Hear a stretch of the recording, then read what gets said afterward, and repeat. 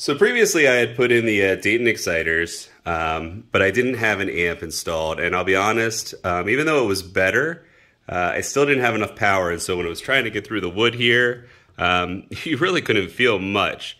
So someone in one of the discussions, I mentioned putting an amp on there, and so decided to give it a shot. And so this is probably one of the combination of the two is a lot better, as you'll see later on in the video. But, it's probably one of the easiest mods. It's like 45 bucks, maybe takes you like 20 minutes. All you need is an amp, the Dayton exciters, and then you'll need some basic wiring items. So I just kind of wanted to do a summary here, showing basically the wiring. There's a lot of wiring in here. Some of it I have to remove now. But basically, back here you'll see, with the stock machine, with the stock exciters, this is an audio out here. So what happens is this audio runs straight to the exciters that are in the stock machine. And so all I did was, actually you can see there's a plug here, and then it comes, the plug's part of the initial setup. And then down here, I just snipped.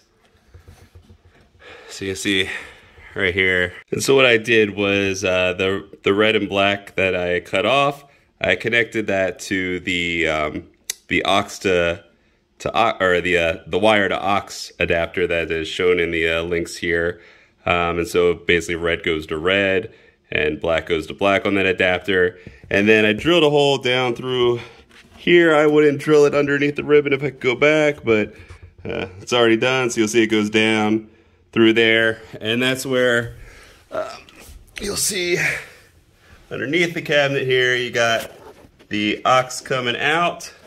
So there's the wire to the aux connectors right here, and then there is an aux to RCA. So the aux to RCA, get out of the way there. Aux to RCA running into the amp.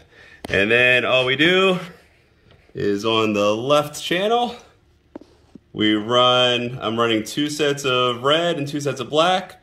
One of the sets of red and black will go to the one Dayton exciter on the one side, and then the other will go to the other side. Now, the one important thing is they both are going in the left channel here. There will be no sound coming out of the right channel. So you want to put both in the left channel. And then, so they run back up through that hole there, and then you'll see they run to, one runs to an exciter here, which is mounted right underneath the flipper buttons, and then the other goes over here. So that's the basic wiring of this. Again, it takes about 20 minutes to get it done. No real experience necessary, so to me it's definitely worth it.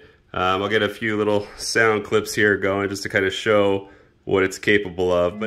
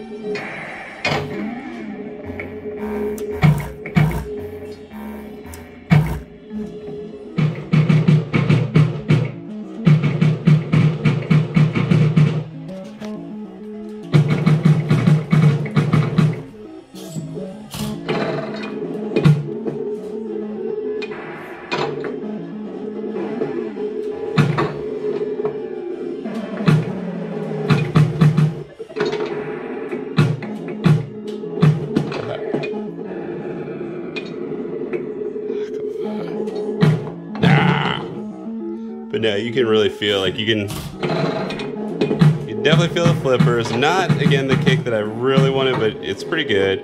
You can feel the rolling of the ball better, a lot better. And that's on the Godly table, so I'm assuming, on FX or, well, not FX, but the Zachariah tables, you're going to actually feel that even more because they have a more pronounced ball roll sounds. But yeah, so definitely this is a great upgrade. A lot better feeling to it. And just so you kind of know, the way I have my settings right now is I do have, I think my treble turned all the way down, I have my volume turned all the way up, I have my bass turned all the way up, and then on my settings screen, I have, come on, still figuring out the UI. I got the haptic strength set to 49, and then I also have my music volume set to 1, and then I have my FX and my master volume set to 100. And then I didn't even see what my volume was up here. Oh, evidently it was at 100 there anyway. So that's it.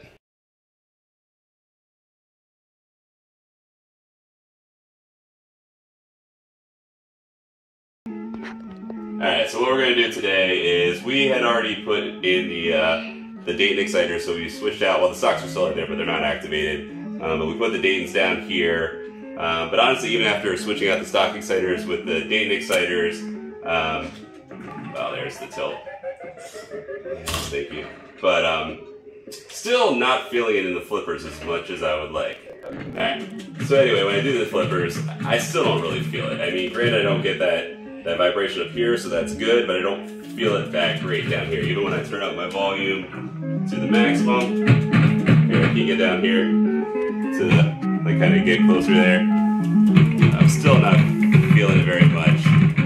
So we're gonna go ahead and switch it out. What we're gonna do, you stay there.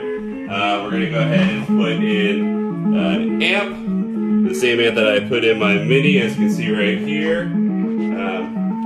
We're gonna put this amp just basically in the pinball machine and see if we can get some better feedback here. So, alright, so the first thing we have to do is get the play field off, and I don't know if I've seen anybody really show how to do this, but or to get, I'm sorry, down to where the exciters are.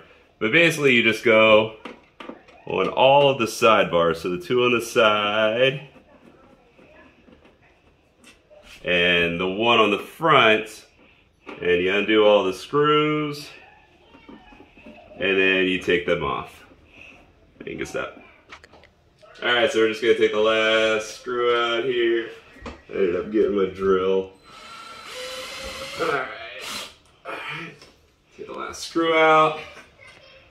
Put the last bar on the bottom there. So we got the 3 bars down there. Alright, and you'll see here, once we do this,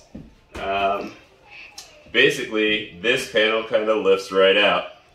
And Grayson, if you kind of get down in here, you can see we already went ahead and we got the stock exciters switched out there with the Daytons.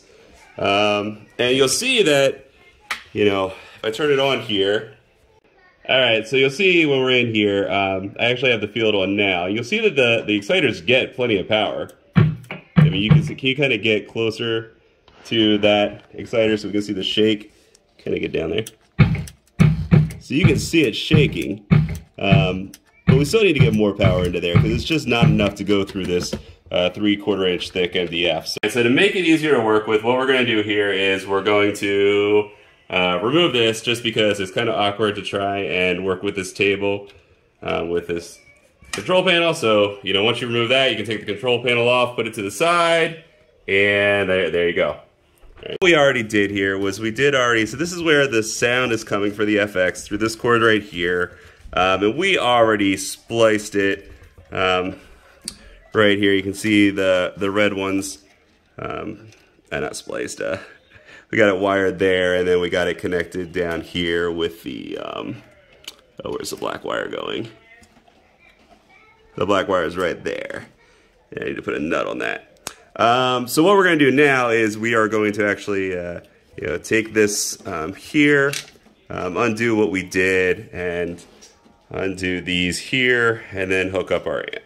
Alright, so we got the wiring done. Here's the you know, the ground and the positive coming out of the cabinet. And so what I purchased off of Amazon, I mean, I'm sure you could have done this with an aux cord without purchasing it like this, but I just went ahead and got an aux to wire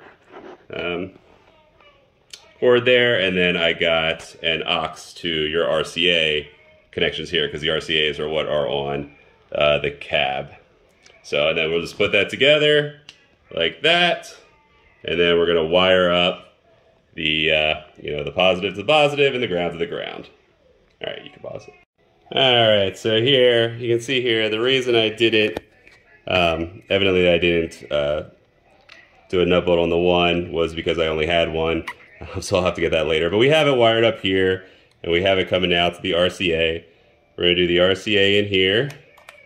So we got that like that. And then we're gonna come, I have power coming over here. This is my one from the Mini, but until we know that this works, we're just gonna give it, power here. So now we got the power, hopefully. There's a power button on this one. So there you go. Power, yeah. And then what we're gonna do is we are going to go to the left speaker here. And we're gonna run the positive that we had coming from the exciter into there. And then the negative, or the ground, coming from,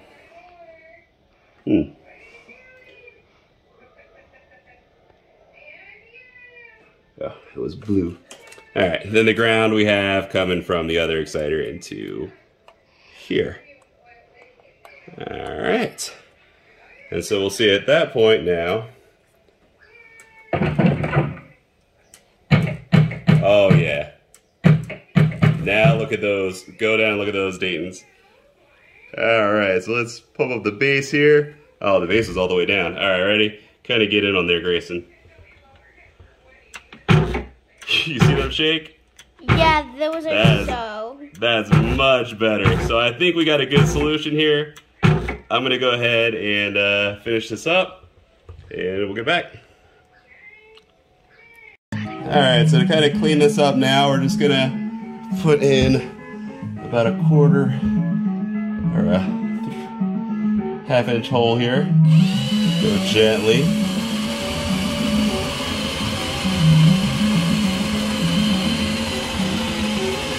And then we're gonna actually have the amp on the outside. That way, depending on the game, we can control the volume. I think I'm about to break through here. There we go. All right.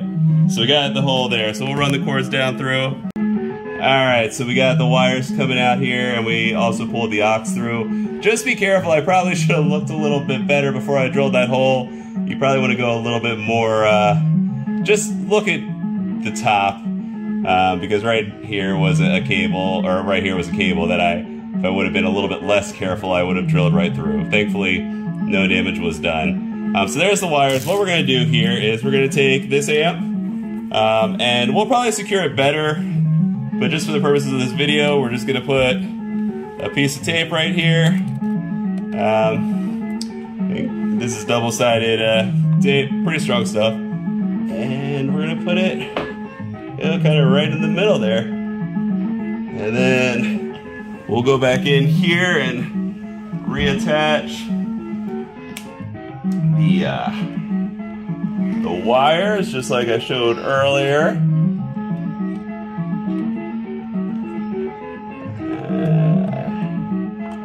Alright, so now she's hooked up there, just need to plug in the power. So I need to get another DC power cord for this because I don't think I have any extras. I have to look in the garage. But whatever, we'll get her working for this video.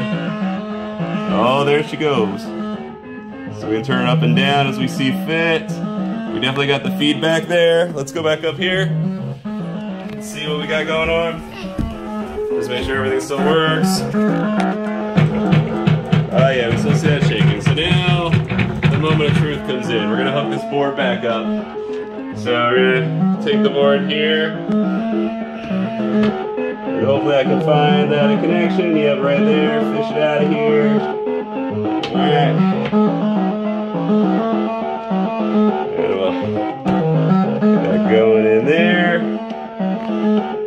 Alright, and then put the board back down. Let's see now that this thing's closed up. How do we feel? It's good. It's good. It's still not quite what it is in my minis. Go ahead, Grayson. You feel it? Okay. but you can definitely feel it better than it was before. Especially if you put your fingers down here. If you put your fingers down there, Grayson. Or you put your fingers below the button while I press it. Feel that? Yes, I feel that. You feel the kick right there, yeah. So if you're resting your buttons towards the, or if you're resting your hands down here, you'll definitely feel it. So very cool. All right, we're gonna be out now.